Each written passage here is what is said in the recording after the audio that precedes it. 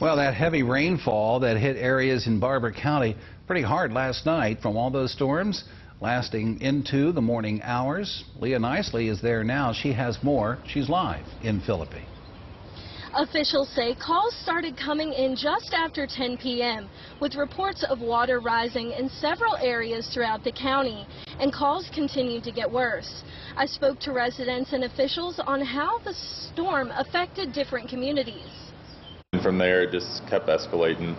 We had multiple water rescues that our first responders went to overnight. This morning, we have multiple roadways, at least 15 plus roadways that are washed out completely.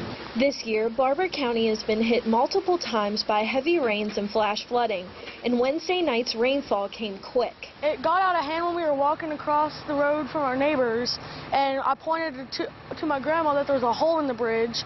And then we walked down that way a little bit, and we came back, and then a wave came through our yard. Officials say that since the beginning of the year, between 150 and 175 calls have come in relating to high water issues and water rescues. The areas most affected by Wednesday's storm were parts of northern Philippi, Moatsville, Nestorville, and many other areas along the Barbour-Tucker County line. If you travel Route 38 into Tucker County from Barbour County, the main road along with all the side roads are completely destroyed. It's going to take a lot of resources from our DOH, a lot of money to repair these roadways.